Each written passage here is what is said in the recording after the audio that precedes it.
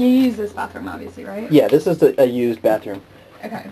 Um, As a guy, you know, going to the bathroom is... No problem. Yeah. Piece of cake. Girls, we have to sit. Right. All the time. All the time.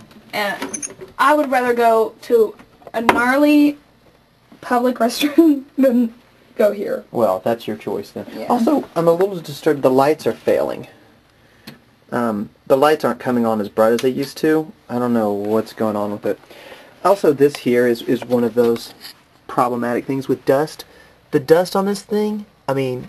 You can make a sweater out of it. It's literally, I mean, it's like fibers. Yeah, you could make clothing out of it. I mean, it's just, the bathroom is supposed to be a clean place. Right. And it's just not clean to me. It freaks me out. Although something interesting did, and then just, you know, the miles of products, which could be worse. Well, see, you got this over here. Like, the stuff that, and I tried to go through this a few years ago, and she wouldn't allow it. I actually remember I cleaned the bathroom once. Oh, yeah? Yeah. Not as bad as it was, you know, now, but I cleaned it probably like 10 years ago.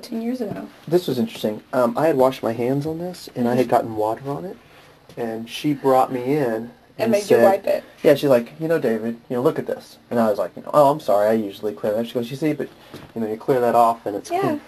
It's like her jewelry case downstairs. She has a jewelry case that's just perfectly lined up.